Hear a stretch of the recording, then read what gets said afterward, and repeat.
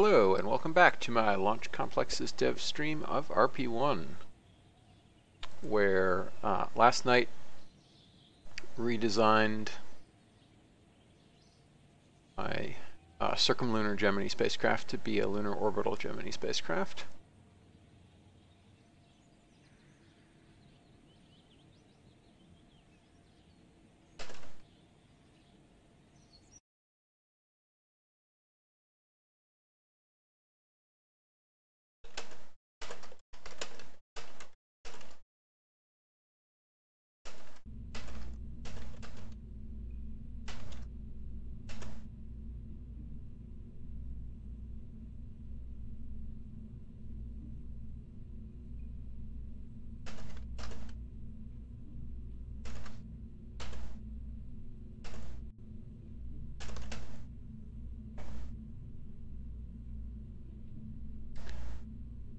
So let me double check one thing here.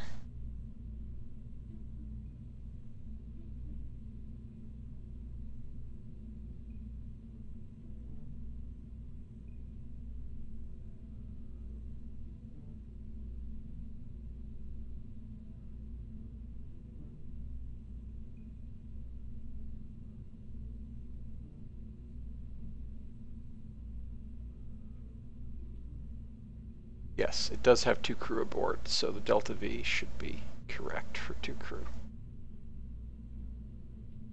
So you're replying on Discord, so yes. Yep. Told you must. Yep. And I had Discord open because I was popping in dev chat. Although Squirrel was also asking me, and Squirrel will see that I'm live at some point. Apparently the About Me section of my Twitch stream was still linking to RP-1 hard mode. Oh well. Well.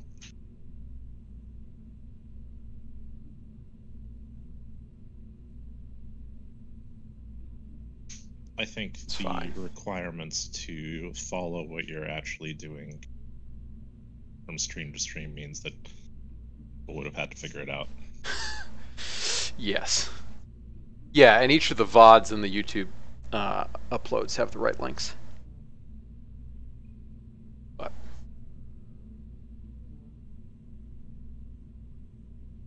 so this all seems fine.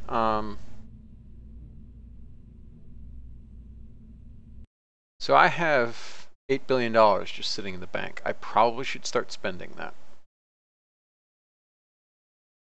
I mean, I'd probably just keep a lot of my $8 billion in the bank if I had it. I mean, yeah. Yes.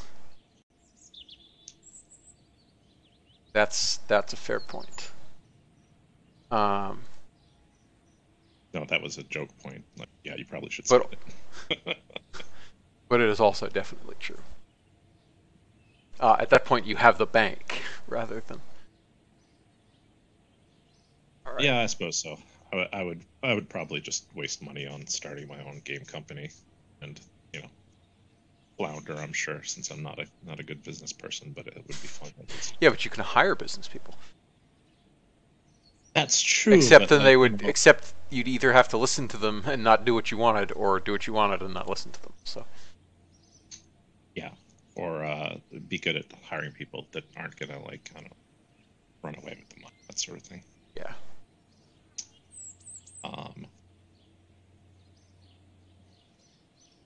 Although I think in the games industry, listening to the business people to only a limited degree is probably the best strategy. I mean, yes, also that.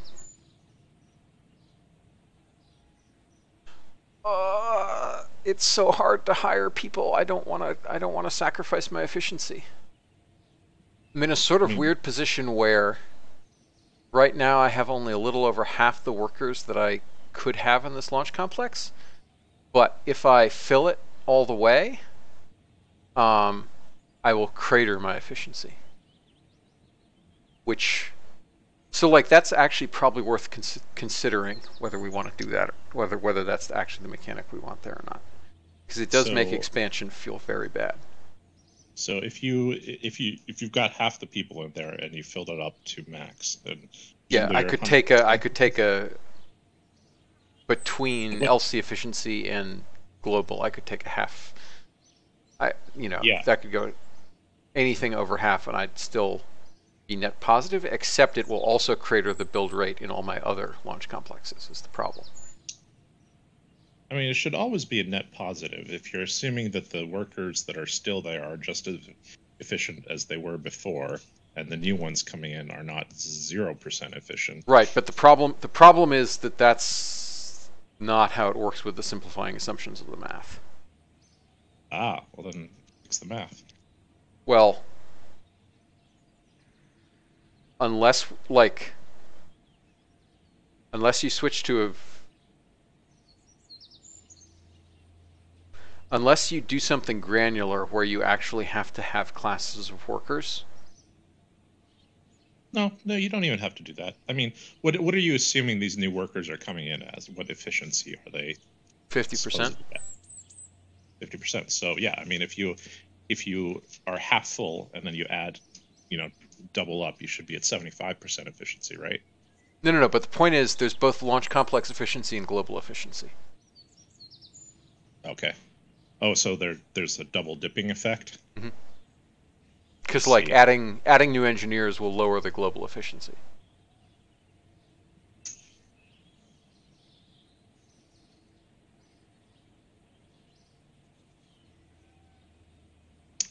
Guess I can see how that would yield potentially net negatives on adding engineers, but again, that feels like it needs to be just fixed to the math.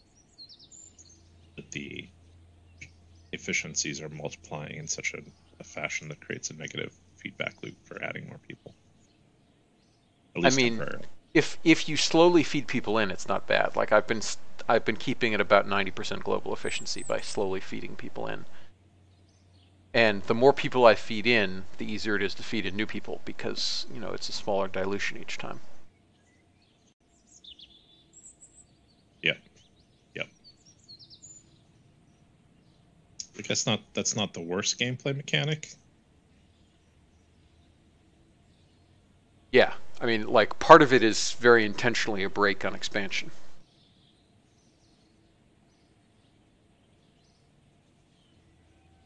But it does have that unintended side effect of scaling up is hard, and it negatively, like, there is this sort of counterintuitive thing of like, you hired a guy to work in Launch Complex 34, and he's making the people over in Launch Complex 17 work slower.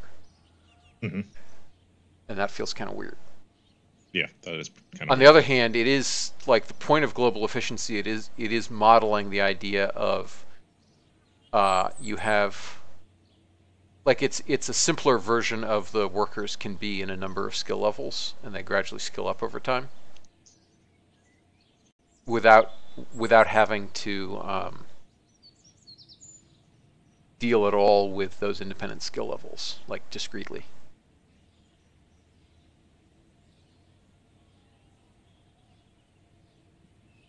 Yeah.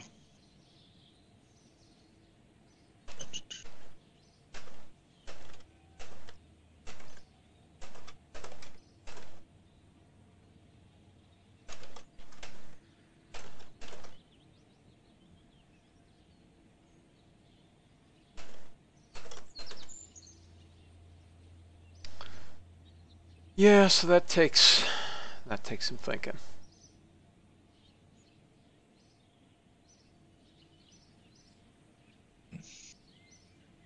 I mean, it's clearly just the quadratic effect of having launch complex efficiency and global efficiency. But I mean, it's not like, imagine if you only had global efficiency. It's not a symptom of the quadratic effect. It's a symptom of the fact that efficiency is trying to do two things, right? It's trying to model how efficient this worker is at the actual launch complex and what they're doing there. And it's also trying to model the skill level of all the workers in your space program. No, I mean, so even if there was not a quadratic effect, yes, that your example of launch complex 17 slowing down still pertains, but the additional speed you get in launch complex 34 more than makes up for the fact that Launch Complex 17 slowed down. Like if you look at net, like how much engineering output you have Yes. across your entire space program. But if there's a multiplicative effect, there's Yep. then like it could be globally also you slow down. Yep. At least like until you rebuild your efficiency.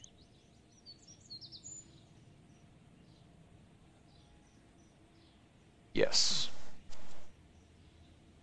Hey, squirrel.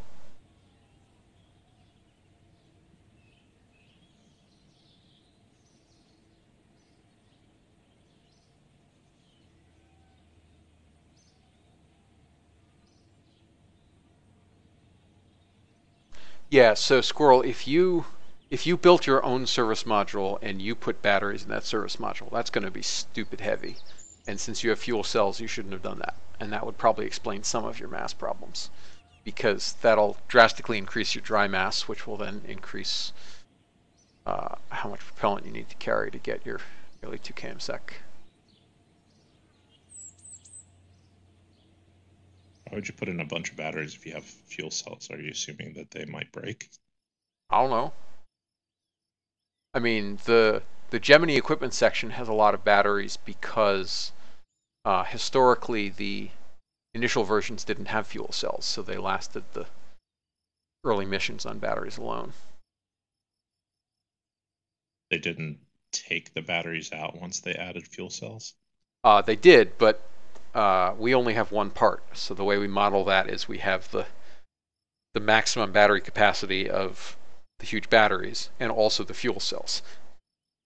Gotcha.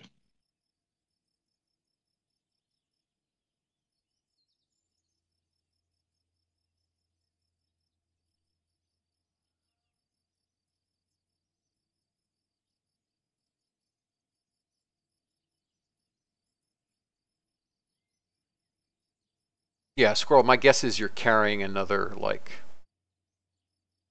100 kilograms or more of dry mass that you don't need to be carrying, and that will have drastically inflated the mass of your entire spacecraft.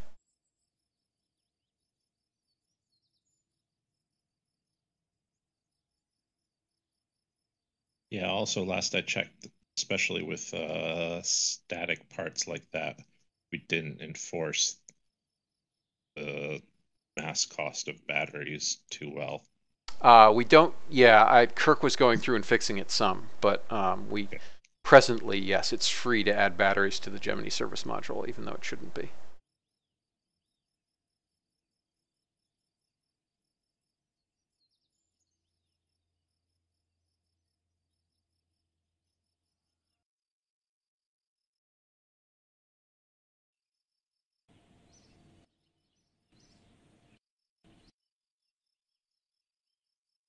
Hey, Pap. Hey, Pap.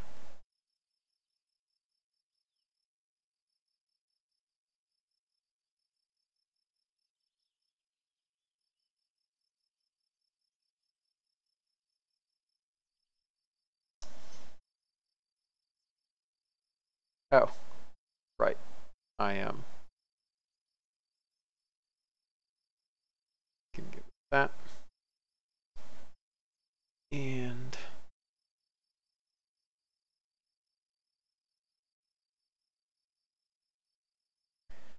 let's check out ye old lunar launch window set. Oh, and I think, check. I think there was a pin.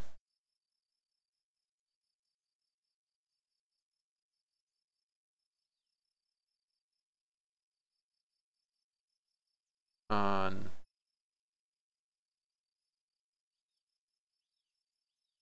somewhere in here. Channel I thought was.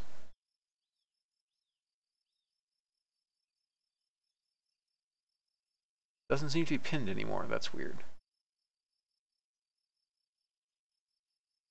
Literal or figurative ton, squirrel?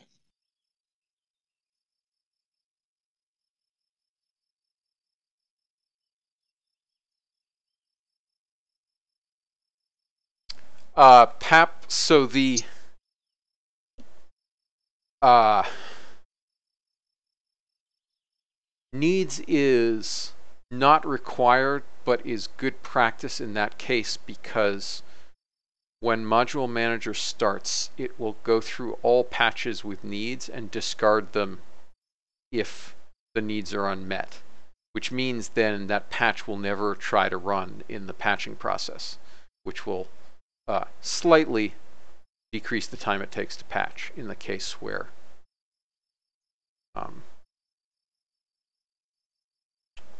you don't have the requisite mod.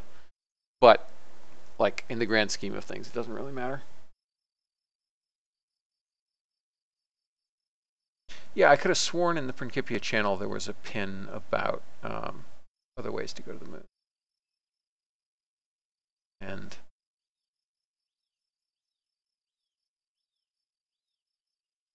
like with a cannon?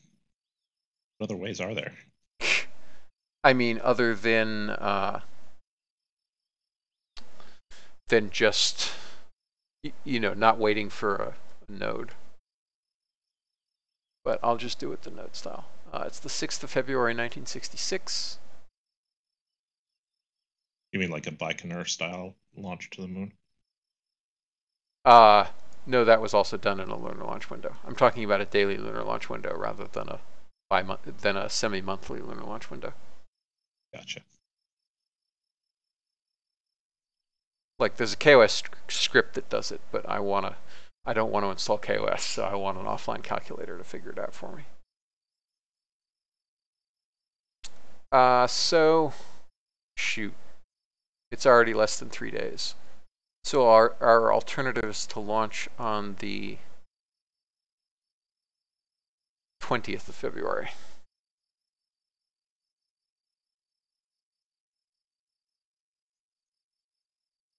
Oh, we haven't finished rolling out yet, so obviously we're going to miss this window.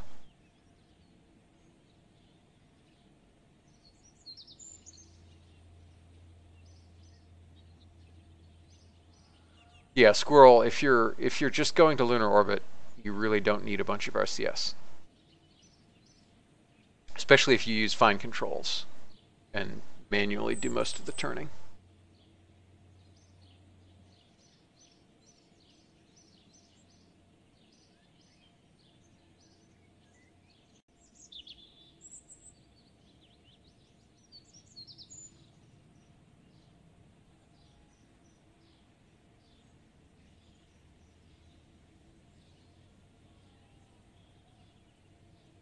Okay, so we're going to go to the pad on the 19th of February.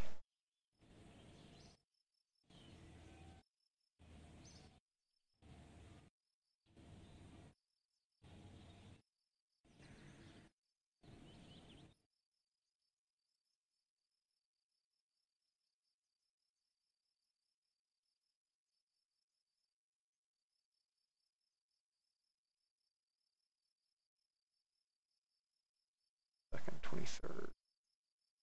Yeah, okay.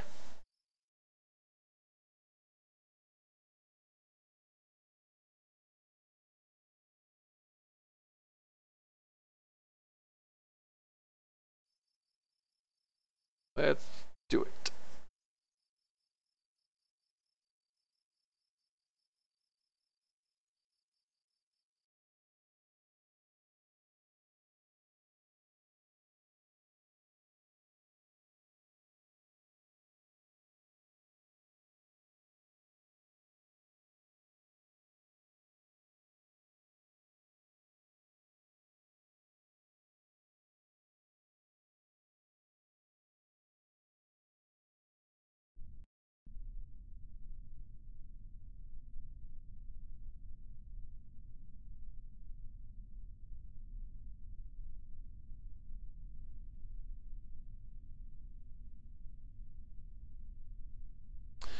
Okay, this setup is forecasters.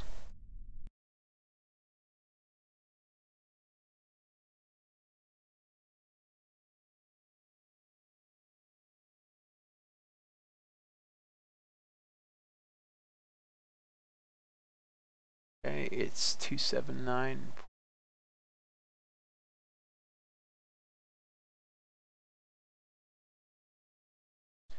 $18 hours.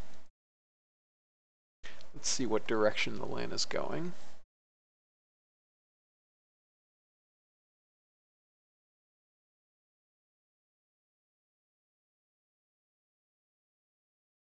Down.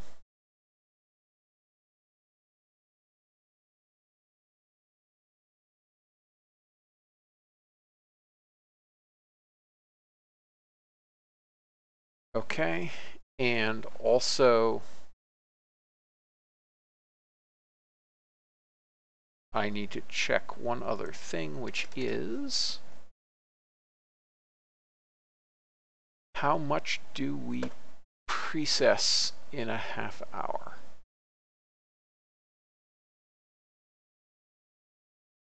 The answer to that question is we go from 297.40 to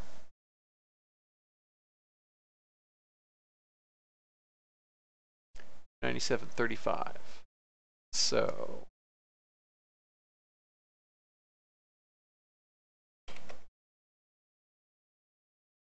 .06 decreases by 0.06 in a half hour. So going to that LAN is actually probably fine, because over the 3 days it takes to get there, we'll be fine. Now let me figure out my turn shape.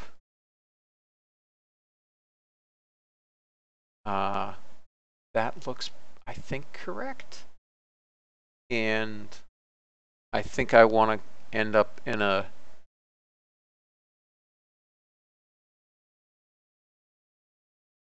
broadly equatorial orbit, but not quite, such that we're not stuck behind the moon. All right, let's do it. 15 hours from now.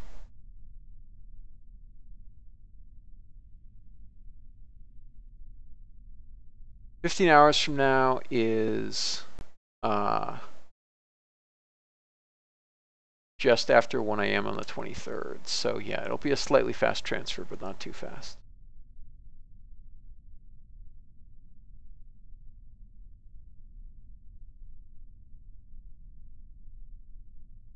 Okay, just after sunset.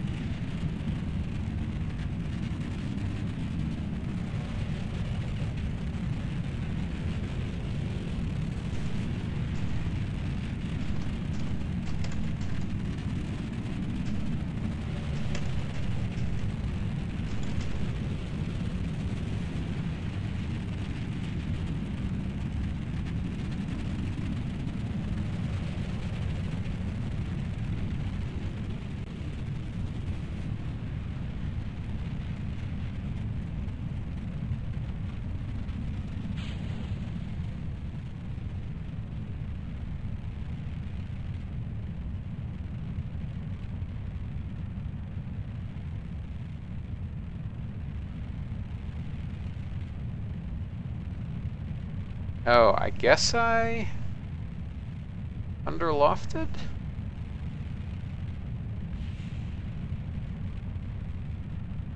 We'll see what our max Q is.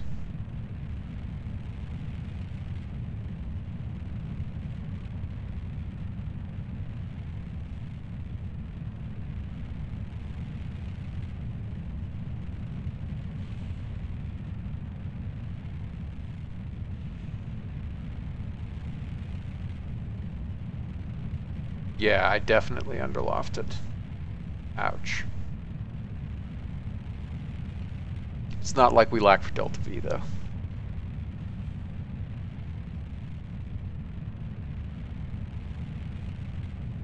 exit on the next launch.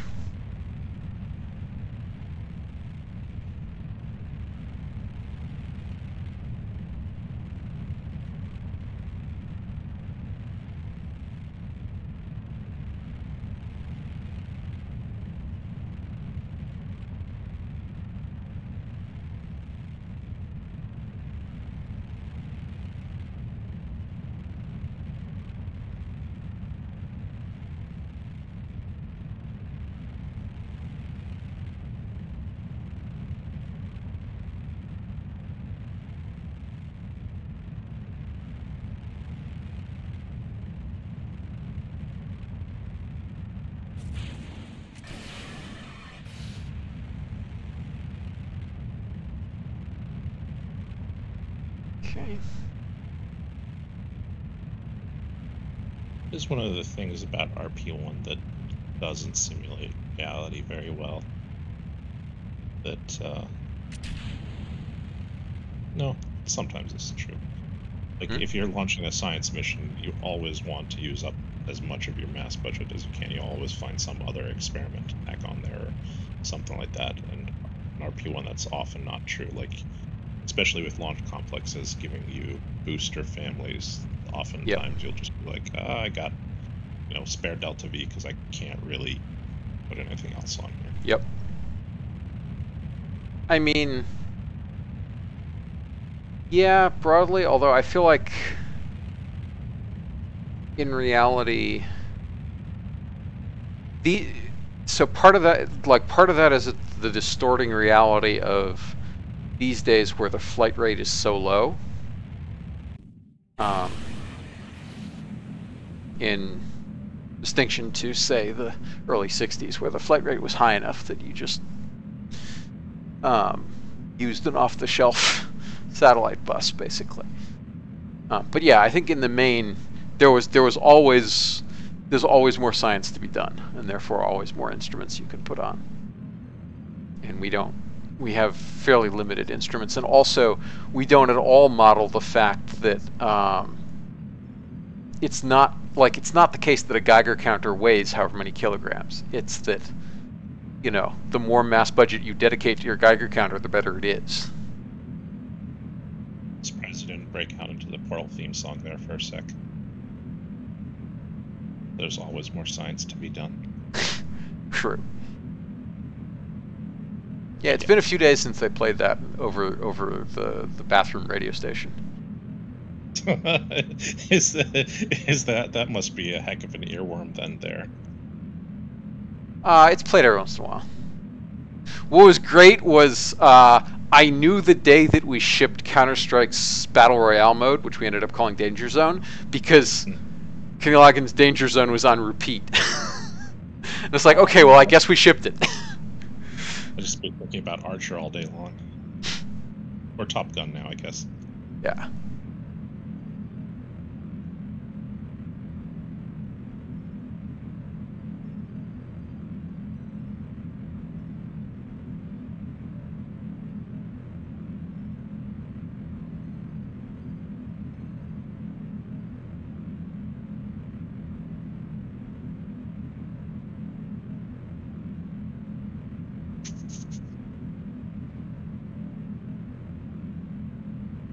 Yeah, I seem basically like I always build these long time to orbit launch vehicles where I'd probably be better off using like fast burning Kerolox.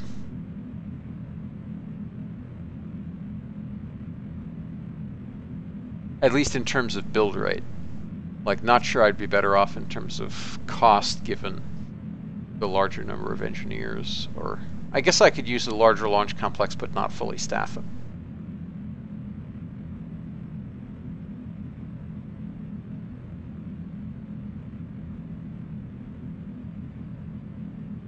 You are somebody who approaches every problem as, how can I make a Centaur do this? I mean, it's just like, it turns out that most probes are about the right size for a Centaur boosted by something in the range between an Atlas and a 3-engine Titan II. I mean, yes, the Centaur gives you great C3, and therefore most probes do benefit from something that is Centaur-like. But, I mean, your Gemini program is also on a Centaur. Because similarly, I need the C3 for going beyond low Earth orbit.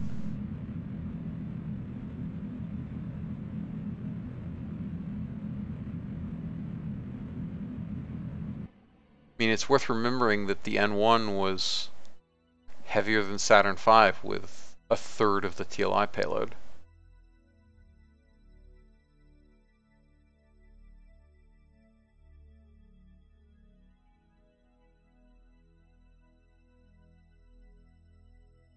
Because specific impulse is king. Oh, I don't actually need to do that. Add a maneuver, set this to 5 days, MEO 3140.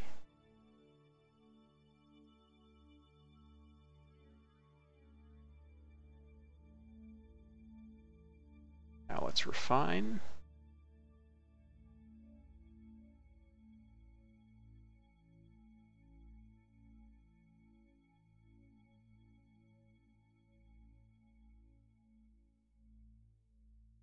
Surprised the N1 was that bad. I mean, J2s are good, but they're not that much better than NK-15Vs. Yeah, they are. Remember? So N1 had much worse propellant mass fraction tanks. Yeah, yeah. So that was some of it.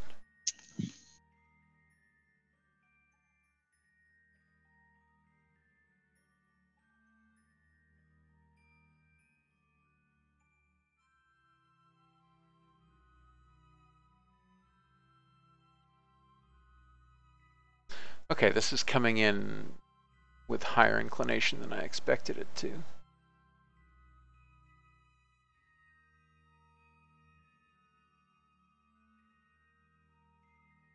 Four days and 10 hours. 4 days.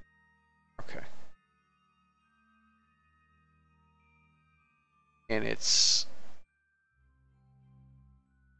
Yeah, okay, so we actually do need a little faster transit to fix that.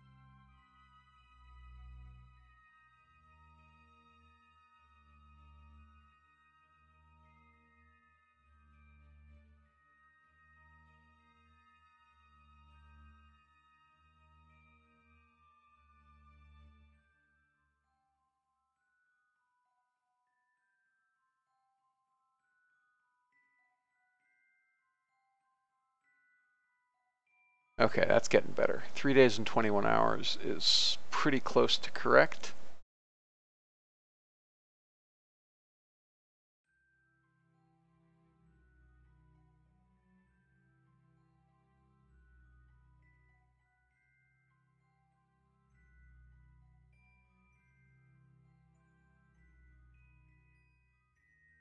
There, that's fine.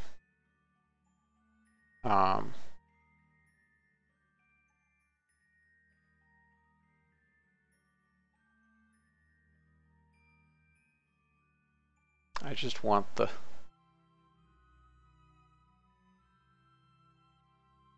very Celine near the node. and that's coming in the wrong way. That's fine. So we'll go back to side.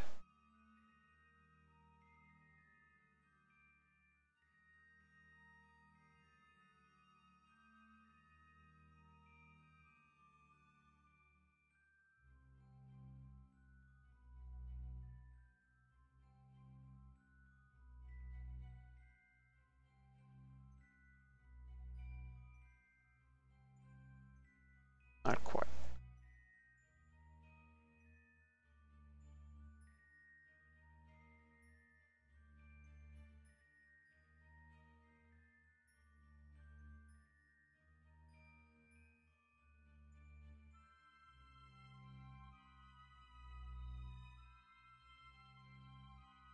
Getting there, getting there, getting there.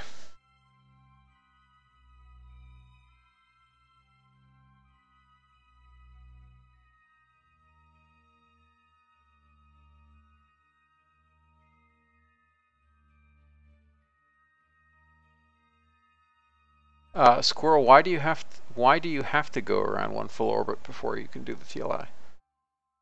For the J2 relight period, I guess?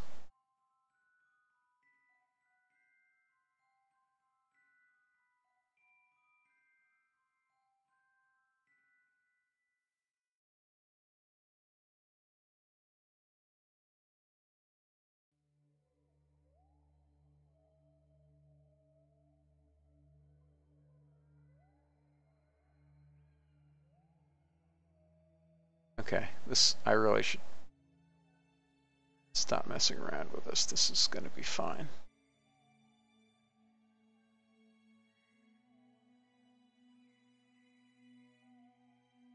And the actual burn we'll get will be somewhat different anyway.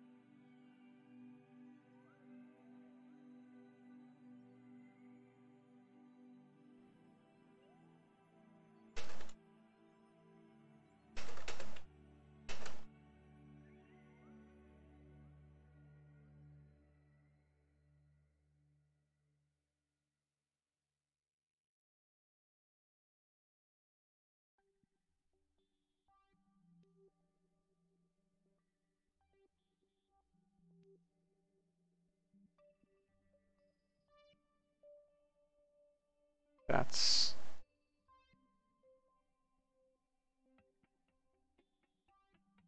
reasonable alignment.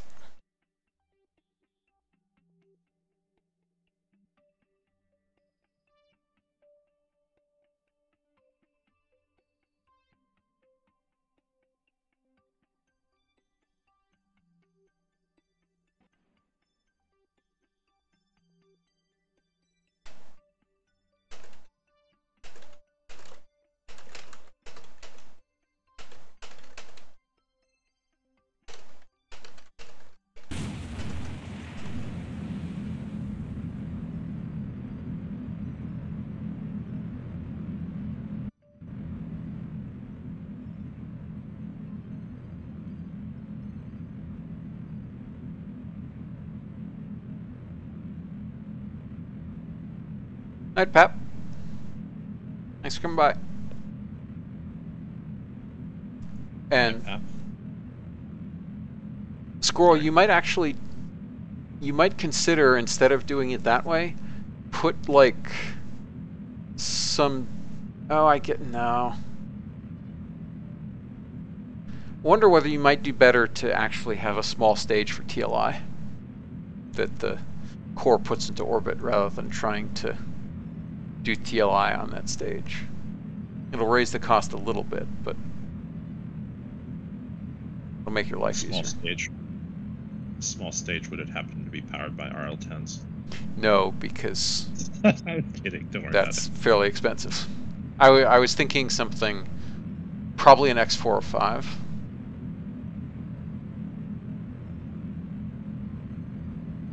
Which incidentally has about the thrust of two RL-10s, if memory serves. Alex?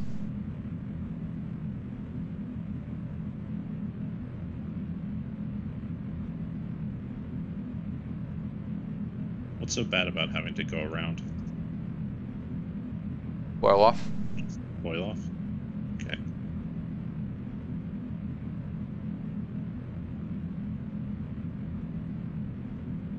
Squirrel, no, you're doing it with the X405, like I said.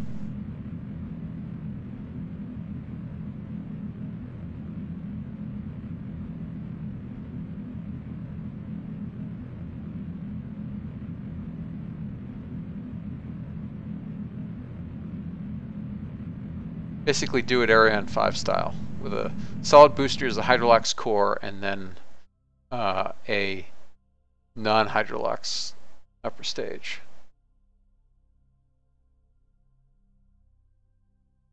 God, I hate that stutter on autosave, where it freezes and then...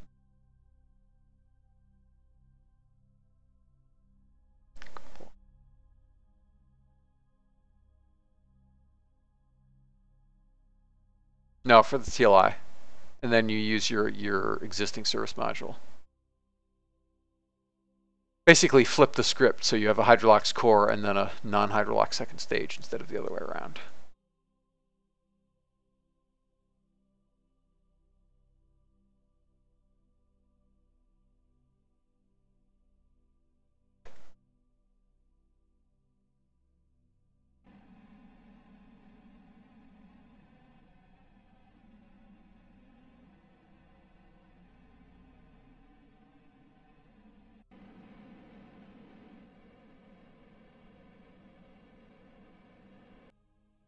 I mean, no, it's probably not lighter and simpler than the Titan variant. It's just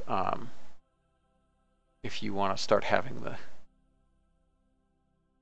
the J2 stage anyway. You could try simulating what Spaceship does with internal reserve tanks. So you could make a cylindrical tank with a hole in it, and then another cylindrical tank inside of it, and then the internal tank can have some MLI if you really care that much about boil off. Because the internal tank won't be exposed to the atmosphere going up and get blown up from that.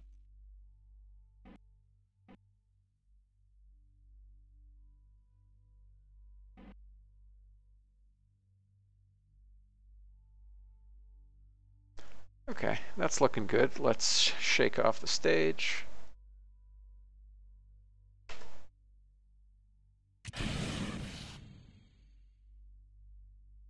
Deploy the solars.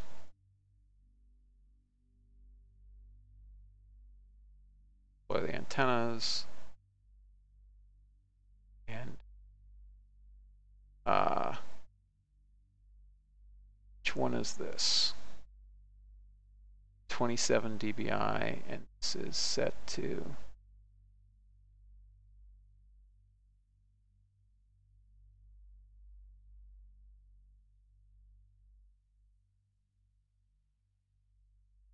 UHF. Yeah, and this is S-band. Yes. Okay, sweet.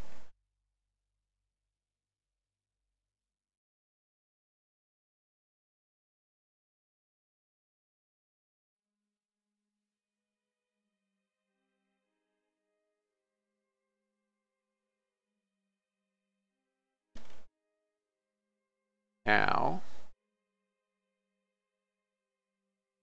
make sure everything's engaged.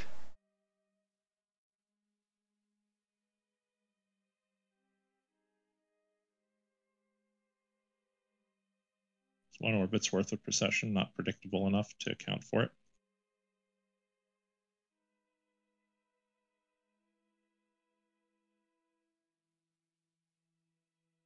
Real question. I mean, I don't play Principia, so I don't know.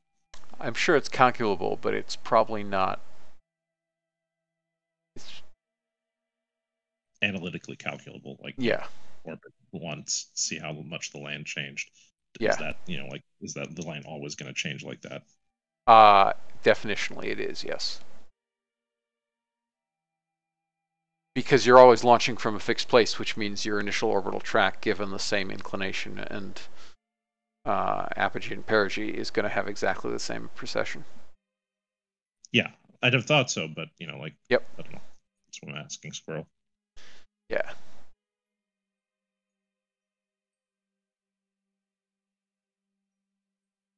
Okay, so with these, I need to target the moon.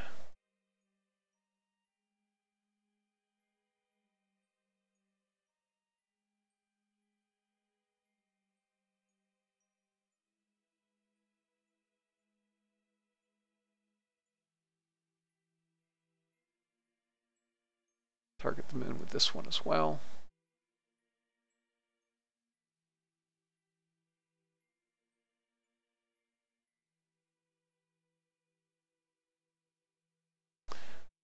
Okay.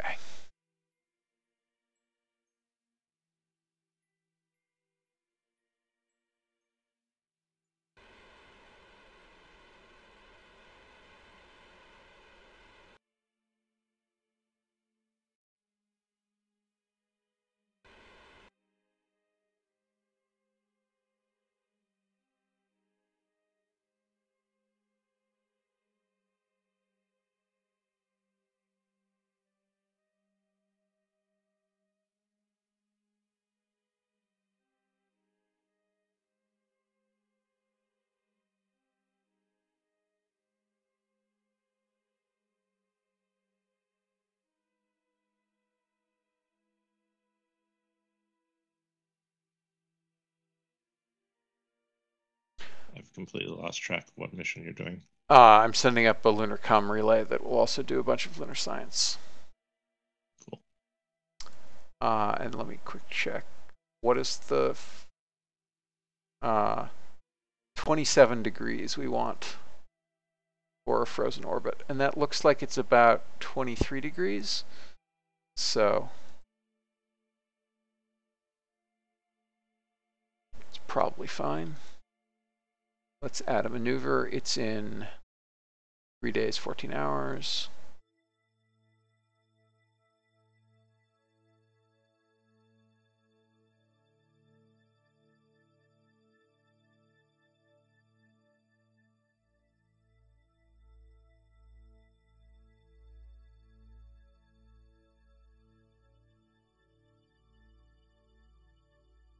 Okay.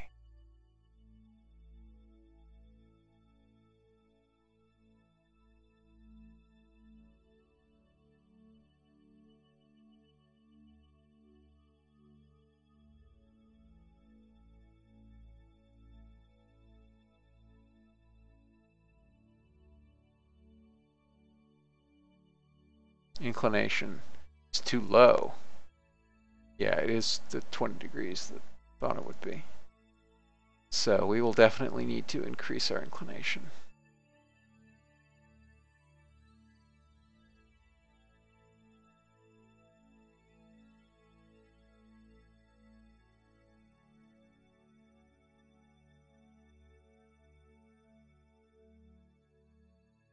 $17.80.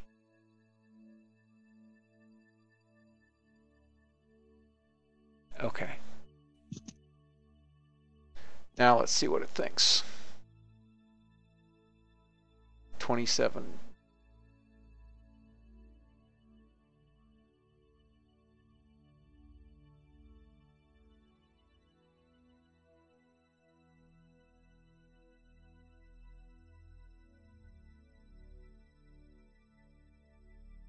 Okay.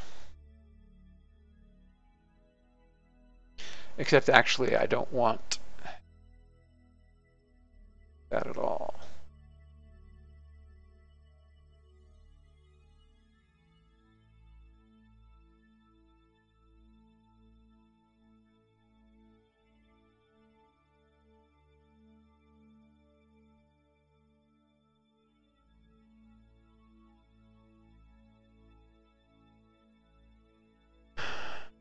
Okay. Let's look at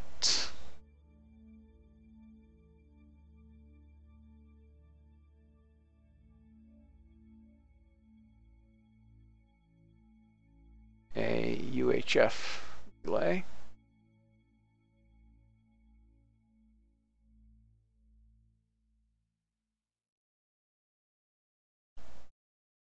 That's S-band.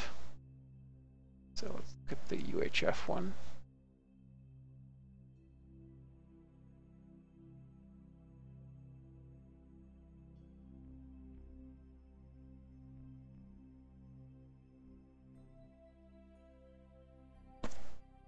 Do antenna planning.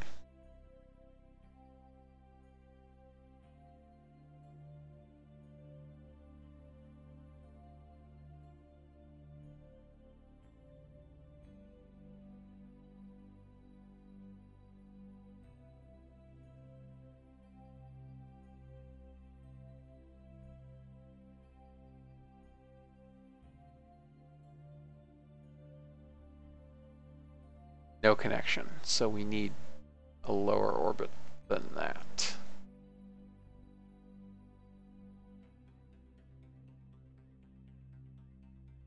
$12.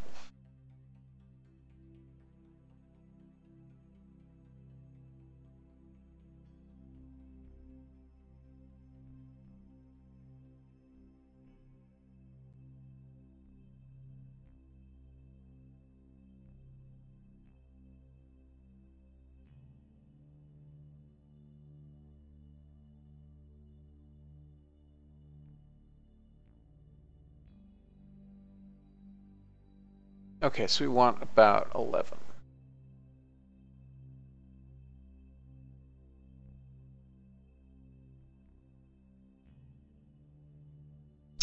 Good enough.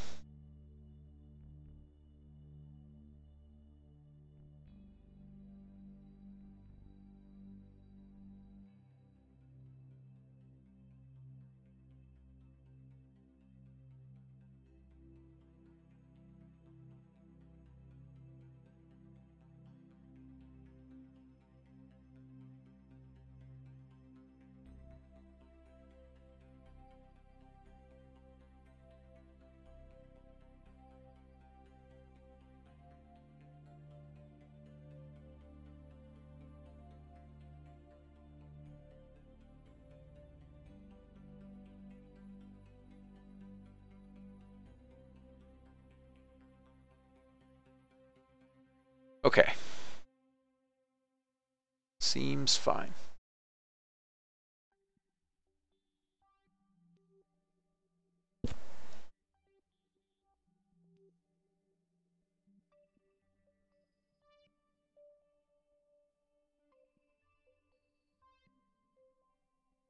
Oh, I think I was going to actually... Yeah, I have enough delta V to capture all the way down to low orbit and then go up again. So I'm gonna do that thing.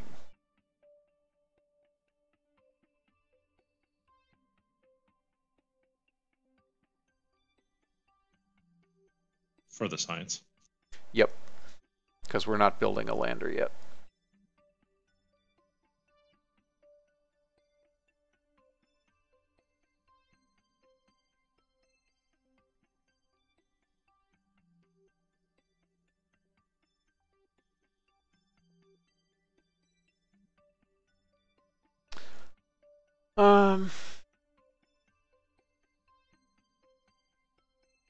So I think what I'm going to want to do is minimally capture.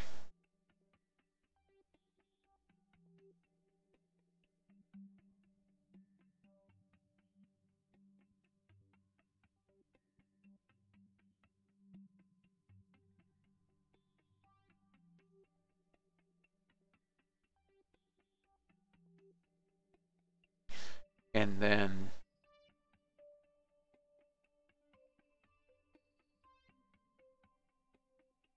try to get the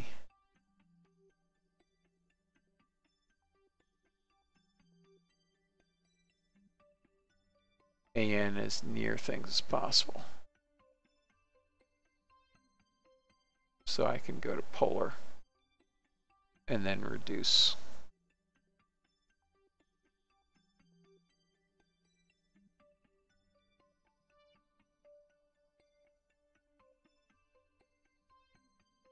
Yeah, that's cheap plane change, so that's fine.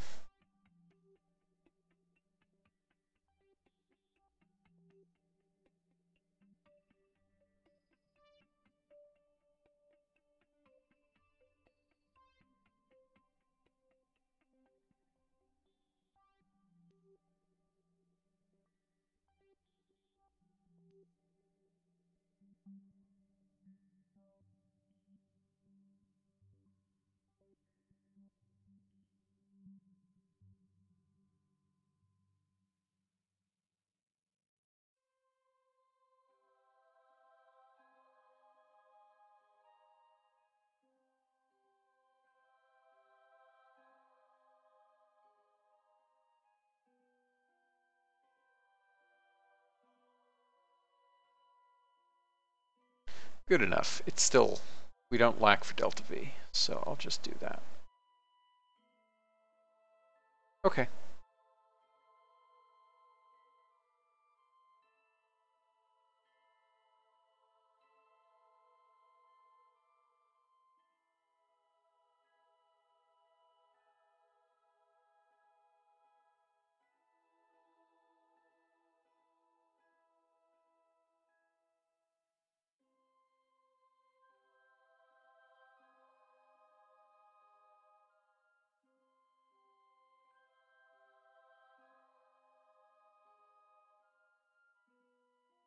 Oh, will this tell me what my, yes, 104 meters per second at apocyline. So yeah, we probably don't even need to do that there. We can just alter our plane right at apocyline, given how cheap it all is.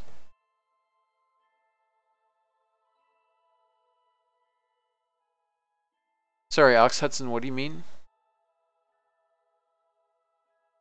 I'll crash into the moon if anything goes wrong?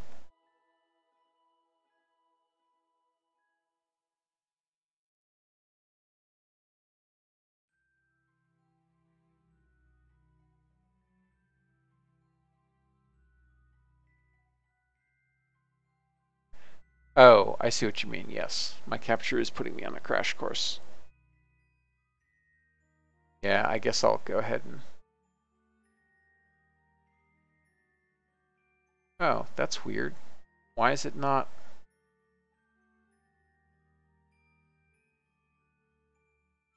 That's very confusing.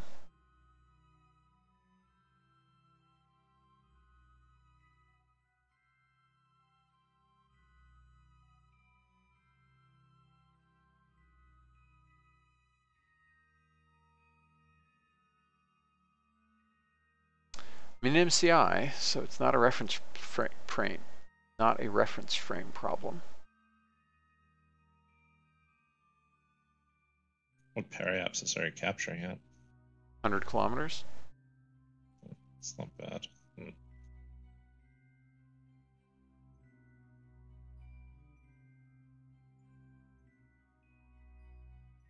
Yeah, frankly, I don't understand what's going on here. I assume it's because... Yeah, that's what I was thinking it too, Alex. Yep, exactly. That's what I was starting to say, that it's too light of a capture. All right, let's capture a little better.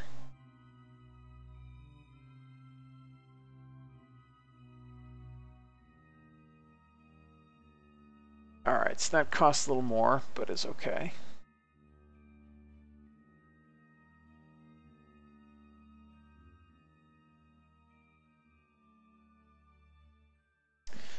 Uh,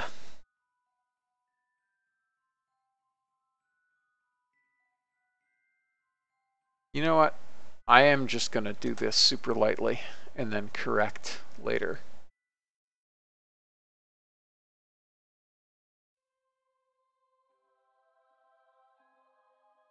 But either way, that's a problem for another night. I'm pretty zonked, so I think I'm going to call it quits here. Maxwell, thank you for joining, and thank you everyone watching. I will catch you next time. Night. Hey, good night. See you later.